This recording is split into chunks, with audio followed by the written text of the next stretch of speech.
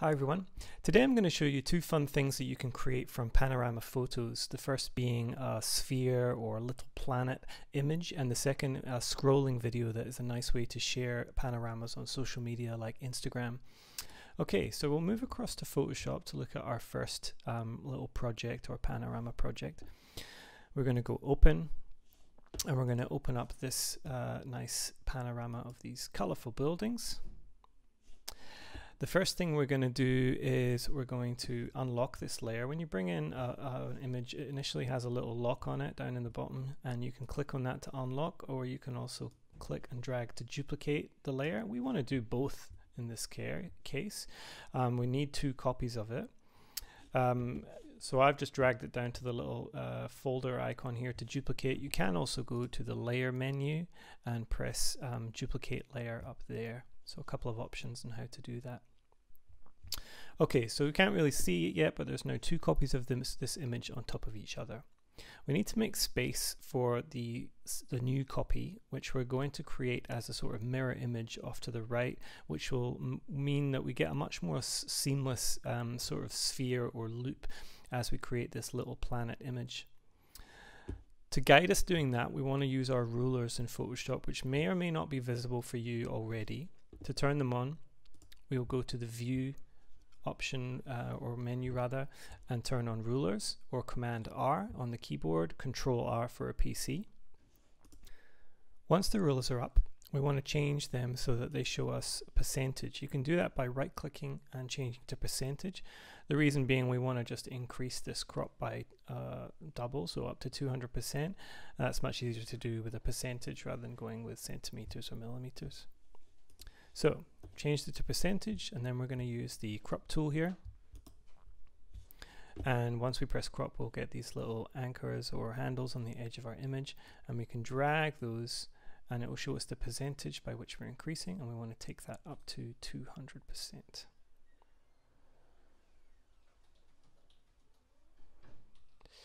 There we go. So then we've got this blank space. We just need to accept that crop by pressing the little tick up here.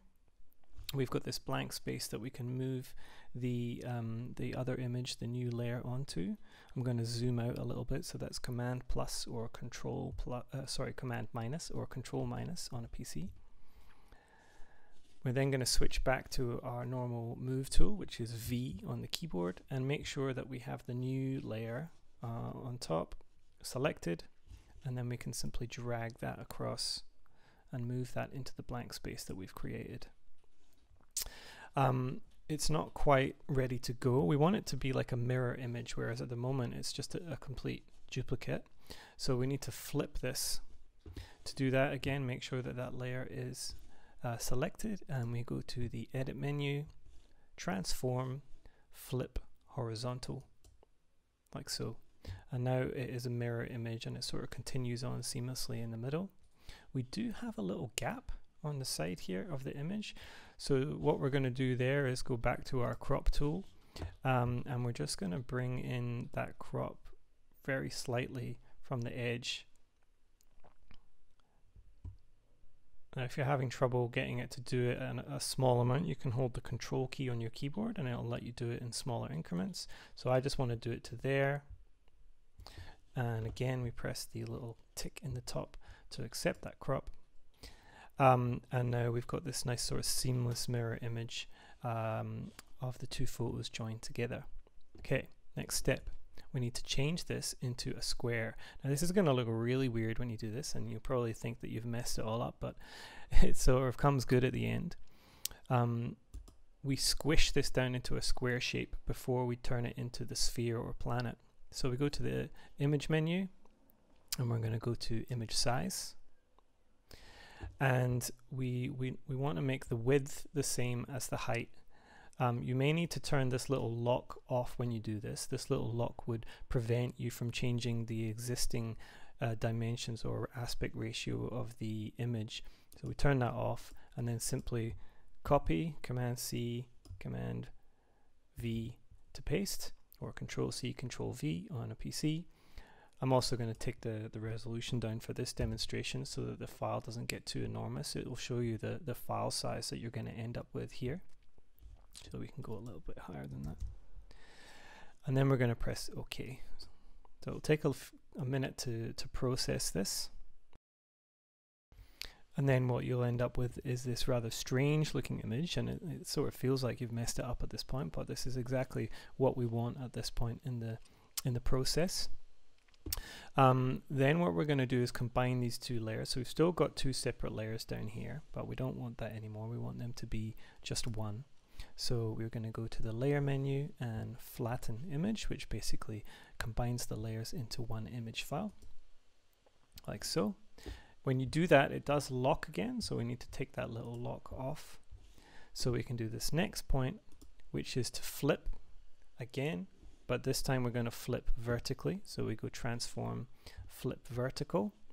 That just means that it will have the sky on the outside. You'll see what I mean. If you try this, go back and try this again. If you're following along without flipping, it will have a sort of opposite effect with the sky on the inside. We're going to say flip vertical. And then the last step is a very clever filter. We go to the filter menu and we're going to go distort polar coordinates. And it will be very zoomed in, the preview of it, but if you zoom back out with this little key, you can see what it's going to do. And we press OK, give it a minute to process, and there we go. We've got our little planet of houses. So next up, we're going to create that scrolling panorama effect. To create that, I'm going to use iMovie for iPhone today, just to show that you can do all of this on an iPhone, but you can also use other kinds of video editors. Anyone that uses has a Ken Burns effect or has the ability to drop keyframes and change the position and cropping of a photo. In iMovie though, what we're going to do is go to create a project, and we get two options, but we want to create a movie project. We can then choose what to put in that movie, and I'm going to use the panorama that we've already played with in Photoshop and press create movie. It then brings it in, and immediately it adds this Ken Burns movement. So the Ken Burns effect, if you haven't heard of it before, is something that you've almost certainly seen before. It's an effect originally used by a documentary filmmaker called Ken Burns, which shows the illusion of movement in a photo by slowly panning across and zooming and changing the size of the image. iMovie does that with a panorama by default, and it will play it through left to right in a scrolling way. If we want to, we can change the speed of how fast it scrolls by dragging the little handle and making the image shorter. That will speed it up. So next what we're going to do is we're going to duplicate this image. So we tap on it and press duplicate. And we want to change the way, at the moment, it's just going to sort of flick back or dissolve back. Actually, we're going to turn off that dissolve first. So there's a little double arrow in the middle there, and if we tap on that, that's our transition option, which is currently set on dissolve. We're going to change that to none, and then if we play that again, you'll see it just sort of flicks back to the beginning at the moment. But what we're going to do is tap on the photo, and then we get the Ken Burns options that come up the top, and we're going to go to the start position and drag the photo over to the right, and then we're going to go to the end position and drag the photo over to the left. Now when we play from the beginning, what we get is this effect of the image scrolling side to side seamlessly.